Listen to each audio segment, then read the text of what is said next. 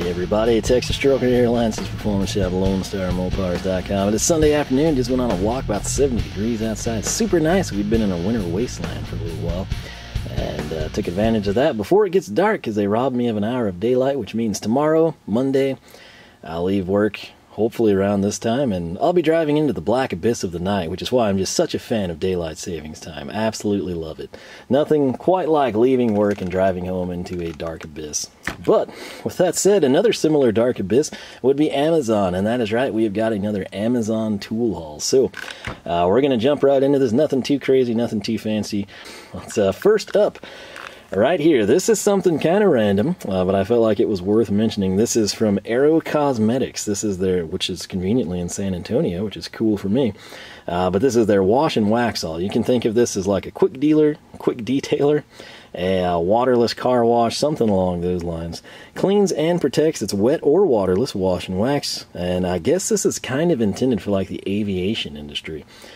Somehow over time, I guess people in the automotive side started using it. There was a crossover. Probably some dude, was working on a plane. He's like, I wonder if that would work on my car. And probably tried it out on his wife's vehicle or a buddy's and found that it worked pretty well. This is something I would not have bought, but a couple of weeks ago, the roof had to get redone from the hailstorm, including on the shop finally. This has been here since 2006, and apparently it lasted long enough, so 13 years, that ain't bad for a metal building in my opinion. But I had to tarp everything because you never know, like if the insulation and dust, if there's going to be anything coming down. On the Charger in particularly, it was filthy, and I could not move it to wash it because I'm in the middle of a lot of work on it, and subsequently I didn't want to just throw the cover over it. So I used this, and I gotta say it did a pretty legit job, and it's not too expensive. The price point, I believe, is $21.95. Shipped very nice. It does come with a spray bottle. This is not one of those cheesy, stupid ones that's tamper-proof where you can't ever get it open, including if their cheap sprayer that's tamper-proof breaks, and you wind up having to drill a hole in the bottom and drain it out into a universal sprayer. This is done well. There's a cap if you want to put it back. Came with a foam sealer, and it was in a bag should anything have spilt, so there's no complaints on that front. It is biodegradable if that's a concern for your area, but it actually did a pretty good job. Again, there's kind of some quick instructions, and like I said, for $21.95 you also get a pretty good amount. 32 fluid ounces. Compare that with what you would pay to stack up competitor products. You do pretty good with it. So up next, we're going to come in and take a look at this. Now, spoiler alert, at the back end of the video, we will take a look at this in the same location, but we'll populate it. We're not going to do that right now because I don't have any pliers handy. Well, actually, I do. There's just not many of them. Now, this, as you probably can guess, is a plate holder for the dishwasher that we're going to install in the shop Tuesday. Now, not really. This is a pliers rack, although it does look like a plate holder. And I've actually cut down, when people garage sale dishwashers and stuff and I get drugged to them, I'll sometimes like pull out the microwave racks. They don't really sell those anymore. And then this was another item I would try to pick up because I could cut it down and it would hold pliers and pretty much anything else I wanted it to fairly well. That said, I have one that I've used for the German toolbox. And the problem with that one is it's full. There's nothing wrong with it. It's just out of capacity. And subsequently, that's a really long one, like 20-something inches. And I need to try and streamline things. I'm going to try to run this on the side of the drawer. And so pick this one up. It's from Olsa Tools, but virtually any of them in this price point, regardless of the brand. There's like Aris, ABN. They're all, I'm pretty sure, the same thing. But I just went this route this time. $12.99 was the price. Every once in a while, you'll catch one like 4 cents to $1 cheaper. My advice, go with the cheapest one because they are identical.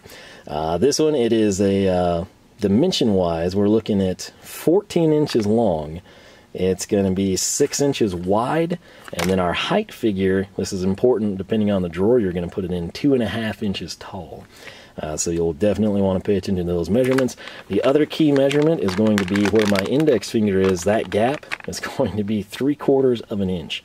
If you've got some really fat comfort grip stuff, you might want to measure ahead of time, make sure what you have is going to fit. Clearly, standard dipped handles like this on the little mini Cobra no issues. But when you start getting in like the super, expansive comfort grips, could run into issues. Better to be disappointed before you purchase it as opposed to being out $13 and disappointed. So we'll go ahead and open this sucker up, but we will set that sucker down. You'll get to view that side. This one's bent. We'll get to straighten that out. The part number, which you can go direct through Olsa, that's one of the cool things about them, is right there. I'm not going to bother with it. It is made in Taiwan, holds 16 pliers. It's red. Would I prefer something else? Yes. Color-wise, you bet. But actually, to give you an idea, that was by hand, my left hand, my non-dominant hand. So very easy to work with. And the important thing to highlight from that is if we come in with a good cutter and say that you were going to go sideways in your drawer, or you only had this much real estate and you need to lop off the back 3, you can do that. This is just vinyl coated steel, and it's very easy to work with. So that's what we would be looking at. Again, would I prefer a different color? Absolutely. I'm not necessarily a red person. However, what I thought this would work for is the NWS pliers. As dumb as that sounds, I've kind of got like Channel Lock, Klein, Knipex, a couple of VHAs, in the main long rack.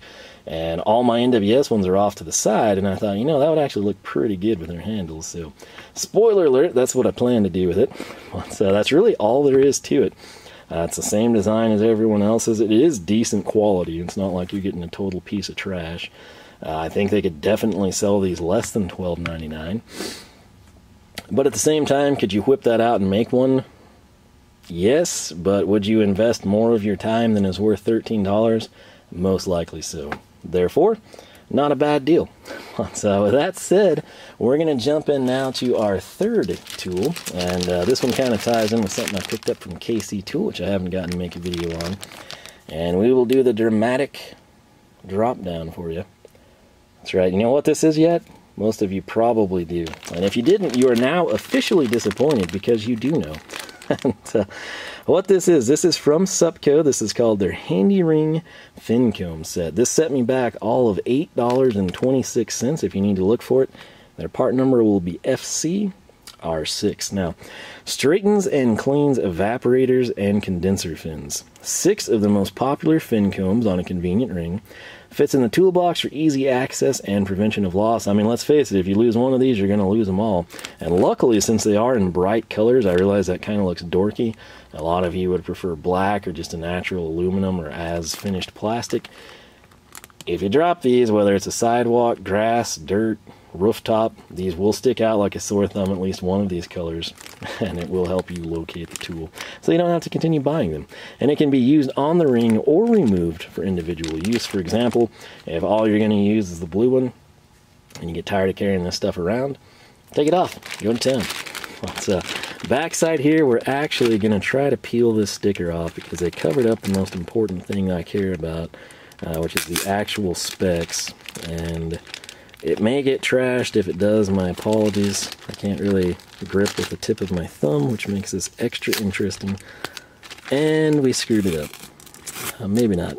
I tell you what, let me pause this to not waste your time, and I'll see if I can do this again. Simple things like this become ridiculously difficult when you lack the functionality of your dominant hand's thumb. So I've got a trick up my sleeve there that I think might work, and if it does, we'll have a glorious reveal. So, using the powers vested in me by this inconspicuous looking Hazette pocket screwdriver, complete with this soft side scraper, I've gotten the annoying sticker off, and we can unlock a wealth of information. Now, truth be told, you can come in and buy these individually. If it's a case where you are a meticulous homeowner, or maybe you work in HVAC and you know exactly what you sell and what you'll have to be called out to service, this would be of use. For everyone else, you're probably better off just buying the set and making do with what you've got. But essentially, the way this is going to work, if you can see the part number there, FC0810, this next column is fins per inch, as you might have guessed, 8 and 10 flip sides, and then the color for that one is going to be orange. Coming in next, FC0915, you're going to have 9 and 15 on their respective ends. It is going to be yellow. Our blue comb is going to be 11 and 13 fins per inch. The green comb, 12 and 14. The lime green, 16 and 17. And then what they call red, which I call the maroon, that will be 18 and 20. So, not only is that useful if you are meticulous and somehow have kept records, but let's say that you bought this set and you really like it and have good luck with it, or you're constantly using it and wearing out one particular size. The good news is you can come in, you can use that chart, or you can probably find it on these fins. We're going to actually try and figure that out. Yes, it is stamped. So you could then come in and just purchase the replacement. If you get tired of carrying the ring around because you just find that you only use like 2 set sizes all the time, you can go that route and pick up some backups. But truth be told, $826 for the set of 6, not terrible price-wise. So, the ring is nothing fancy. It is very easy to articulate. Again, I'm not left-handed, but I currently am. I can open it up just fine. So even though they are a big opening and kind of cumbersomely awkward, you'll be able to move them on and off the ring without any issues. If we can get it to focus, you can see there, this is the Fin Comb FC1820, and if you recall from what we just looked at, 18 and 20 should be the fins per inch. This right here, which the question is, can we get it? I think you can see that. That is 20 fins per inch. That means on this flip side, we're going to have, or I guess that's 20, and this one is 18.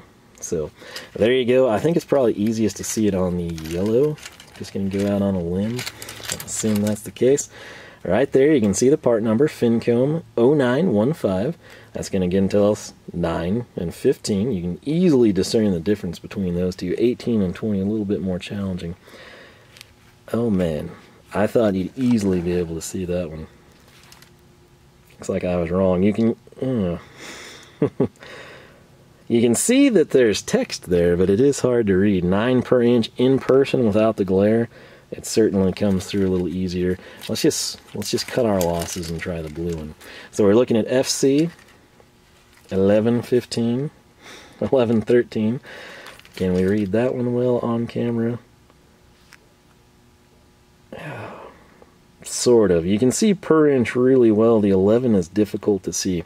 That is purely on camera. If I bring this up to my face, it is easy to see them. But if you're curious why I brought these in, you gotta come in, and it's one of those deals. Insurance is weird, and instead of like totaling out a completely hailed up unit, they want you to comb it, and I'm not bringing a plumber out to do that. I'm gonna do it myself and take care of it. And really, I mean, they're past the point. You can't make them perfect. This is Texas. They really shouldn't, build homes without covered units, in my opinion. But, people are cheap and do what they want to. So I'm going to use this. I'm going to fix it myself.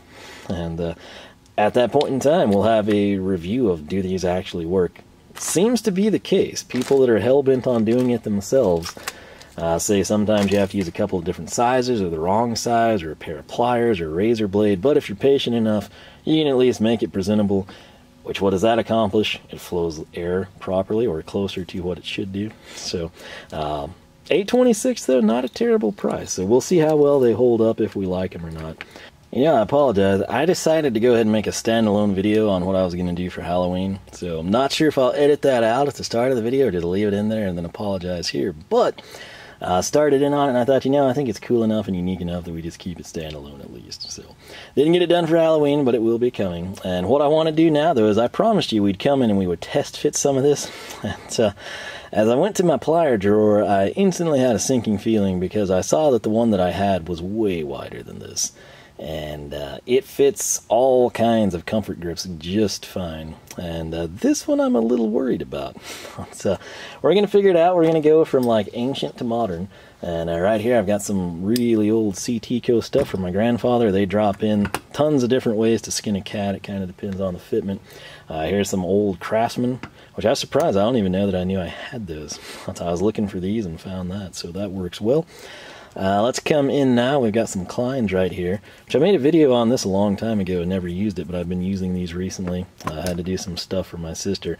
That is the dorkily thick kind of padded handle from Klein, and they seem to tuck in just fine, so that's good news. Let's jump now to channel lock. We're going to start with their classic dipped handle on the 909s here. That fits without any issue, but we're getting real close to having that kind of max out on us, which is a little scary. I'm not gonna lie. Let's come in here. These bad boys that I use for A inlines more than anything. That's a fat grip, and it is... Oh, it fit. Okay, good. I was very, very concerned. That's about as tight as we probably want to get it, but I am impressed that that actually fits, so we've got that going for us. Let's jump now to Gedore. We've got these special ones here with the dipped handles, which I actually really still like the feel of that. Let's put those face down just for the heck of it. That's fine, those clear. I've got their grip pliers, which are amazing. Knipex has some of these that you can sometimes catch on sale. That's just a bulky tool that you might want racked. No issues with the comfort grip, but again, just the sheer size of it. Doing good there. Very concerned about this. Love the way this feels in hand. I've been using these too, by the way, on the Challenger the last couple of weeks. Not sure that we're gonna... Oh, yeah. That's disappointing. You could technically, like I said, there's lots of different ways you can position this stuff. I could honestly kind of wedge it in there, but the problem comes when we say come in with the next pair and have to do that again. That's really kind of the limit. In fact, I don't really like those in there at all. So you could technically make them fit if you wanted to. Let's see if the code blue actually even fits. It's the same way. Those cable cutters, for whatever reason, I guess aren't as fat of a pad. In fact, you can even see it here just visually. That's not even going to press down. You could force it, but you're definitely going to deform the rack holder. Let's come in now. You're probably very concerned, and rightfully so, about Knipex, which the red would be nice for it. These holes puller pliers, which I've gotten to use quite a bit the last week or so, have been really good to me, and they're going to fit just fine, aside from my right thumb not wanting to help them any. We'll step up now to their textured handle, right? So we've got some Raptors here. Let's go ahead and drop those in. Shouldn't be an issue. They fit fine as well. Now, this might not be the best representation, but this is currently one that I don't have racked, in part, I guess, because I use it quite a bit. And you can even tell by how loose it's become. So, still tight, but when you first get this thing, man, it's real tight. So, this is just a crimp tool from Knipex. Let's see if we can fit her in. Surprisingly so. So that is good news. Now, the hand guards here might present an issue. It actually kind of makes a nice rest stop. As you can see, it's not going to come forward, but it does fit, so I was concerned about that. Now, the reason that I really truthfully bought this, as I mentioned, was for the NWS pliers, because currently I don't have any of them in the rack. They're just kind of off in the front, and I'm wanting to cut this down, fit it to length, and go to town with it. So we're going to start here with our needle nose from them. Oh, man, it's just about... If you drop it down here, it's going to fit. You can see this contour and the handle as it kind of just ever so slightly. This is like a hot curvy chick, right? You got the waistline, and then we just kind of kick out a little. It's a little too much of a kick out. Now, you can set it down in place and it'll rest. But if you were trying to stack that, kind of maximize your floor space or your drawer space in this case, not really going to happen. I'm thinking we're going to run into the same exact issue here with our combo pliers. Yeah, they need to be a little bit wider. Realistically, you're going to move from 3/4 to 1 inch or something very close to it. These Fantasticos, same thing. Now, we could technically, you know, change the way we're putting them in the holder, which, you know, like I said, there's lots of different ways to do this. But if we come in and we duck those under the back beam, you know, essentially if I were to pick up on this, we could tilt it like that.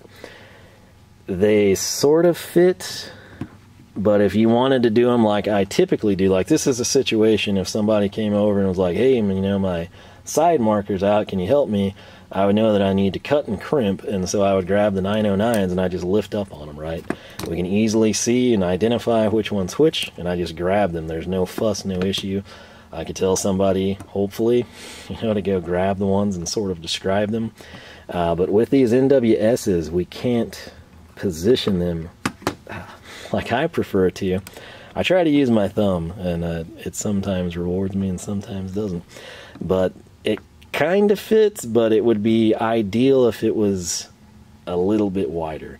That said, I can make things populate in that manner, just sort of getting it resting in place, and then we kind of just deal with the big end down here.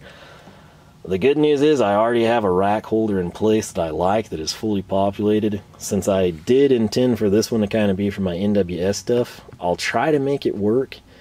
I could potentially cut and make kind of 1.5-inch slots, although that cuts your capacity down. Bottom line is I will play with this and try to figure it out. For the vast majority of pliers, particularly if you don't care about comfort grips, this is going to work fine. In fact, it would even be a little bit loose. Then again, if you step down much lower, you're probably going to have a lot of slop and hate it.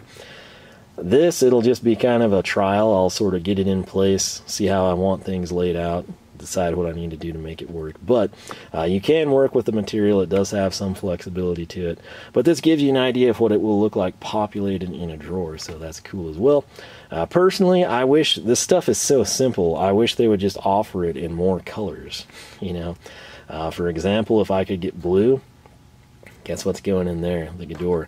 And even if they wanted to just like special order or low batch them, or if I needed blue 1-inch wide for this stuff, which these are probably the fattest comfort grips, which is awesome when you're using them, but when you try to use some like universal tool holder, sort of negative, I guess. But in person and in hand, these, and they get better as you've used them, so I have found. But that's where we're at. I'll kind of, like I said, figure out what I want to do with it. But anything standard, non-padded, you're okay.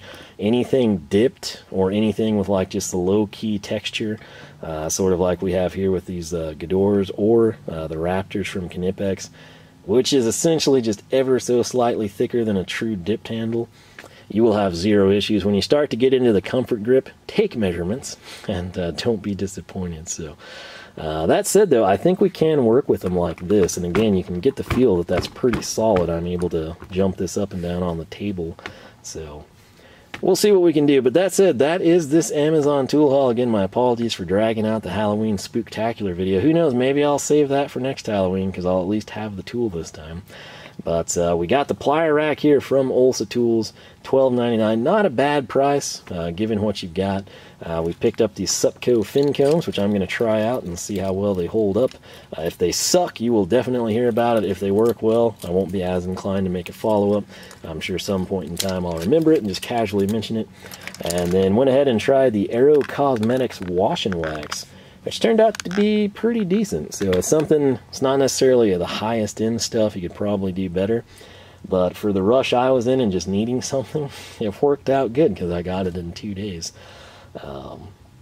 It's sort of a deal, you know, if you just have something in storage and it gets dusty, or if it's inoperable type of a thing, but you want to keep it clean before you tarp it, that's sort of what I picked it up for, and it did the job just fine. But with that said, that was this random haul from Amazon. And as I mentioned, we do have something else special, but it'll at least be standalone, possibly even save it for Halloween. As dumb as that sounds, we'll figure something out. So with that said, thank you so much for watching. I hope you enjoyed. If you've used any of this stuff, if you like it, if you hate it, let me know your thoughts.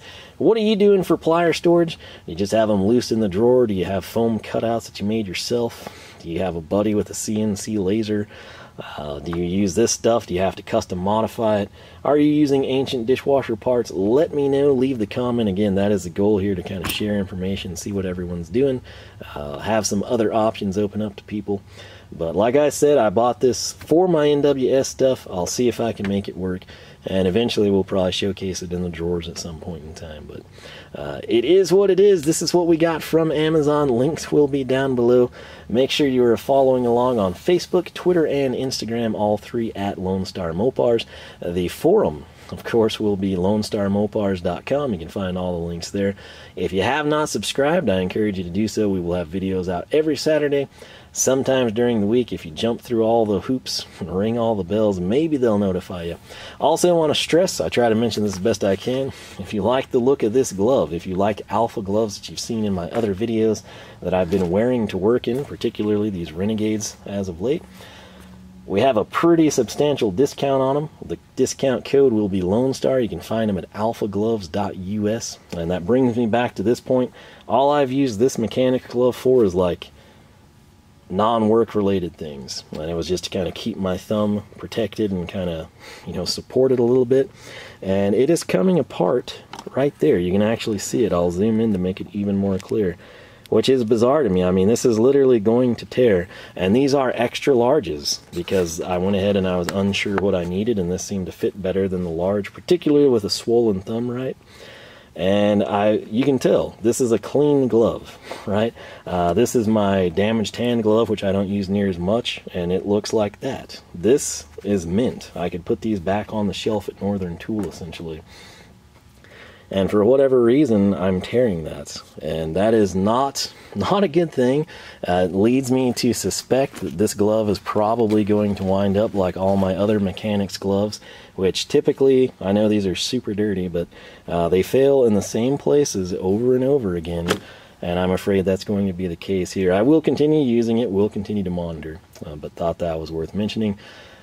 Currently in the process of testing out a ton of gloves. I really like the Alpha stuff. The others, we don't really have enough seat time to make a definitive early assessment, if you will. But again, that is a pretty big discount. It's roughly 33% off, which I actually didn't check the code until the other night when my friend was saying she was going to get some for her dad. And I was like, wow, you know, I figured it'd be like 10 or 15. It's 33%, and that makes them really, really a nice option for you. But that said, I will quit rambling. Hope you enjoyed, learned a little something, and I will catch you back here for the next one.